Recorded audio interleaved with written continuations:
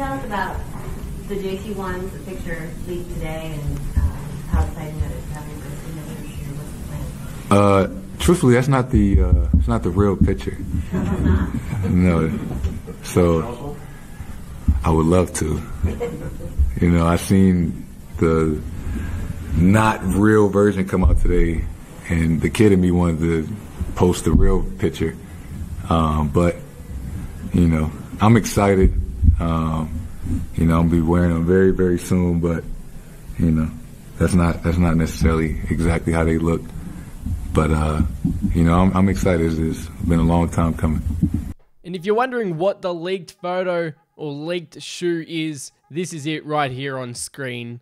Yeah, I had the exact same thoughts as what you're thinking right now. They are pretty gross. But if I was an NBA player, the first thing I would do on my signature shoe is have the colors of my team. Especially if I'm a Jayson Tatum, I ain't going anywhere, so I would have the green. Even though green might not be the best color, but on shoes, I think colors are cool. And we can come back to this video and laugh if, when his shoe is released, that this is actually what they're going to look like. But I highly, highly doubt it. But in tonight's game, the Brooklyn Nets playing the Boston Celtics. The Celtics coming out on top. Jayson Tatum had a good game, but on the other side of things, Ben Simmons, he did have a good game. He did not score a single point though. He had double-digit assists. But here's a really weird stat. I just love my weird stats. Ben Simmons has the 18th game in NBA history with at least 13 assists and 0 points scored.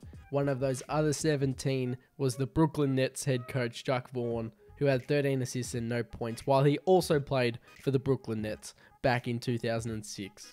I know it's an ESPN stat, but here's what he had to say about scoring 0 points in the game. Talk about needing to get yourself going in terms of scoring. How do you go about doing that? Just being assertive, being aggressive, and knowing that my team needs that. I think I've given the ball up way too many times when I know who I am. I know I need to get to the rim, get buckets. And that's also going to help my teammates and get them going.